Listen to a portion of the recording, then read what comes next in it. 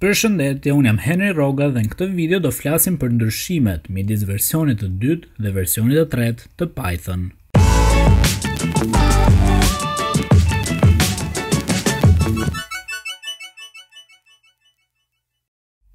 Në forume online ka ende shumë njerëz që ju sugjerojnë të mësoni Python 2 për disa arsye. Por e vërteta është që nëse jeni fillestar në Python, mësoni versionin e fundit. Python 2 vazhdon të mirëmbahet, por nuk do ketë më risi të reja.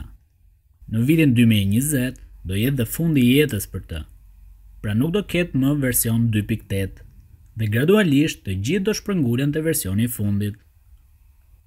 Python 3 është ai version mbi të cilin punohet për të shtuar funksionalitete të reja.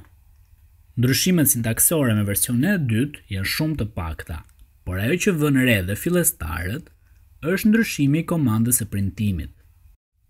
Python 2 e trajton printimin si një deklaratë, ndërsa Python 3 e trajton si një funksion.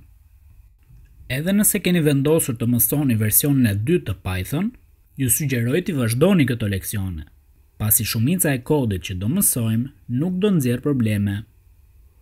Në videot e ardhshme do shohim si ta instalojmë Pythonin në kompjuterin ton, qoftë ai Windows, macOS apo Linux. Dëgjojmë të radhës.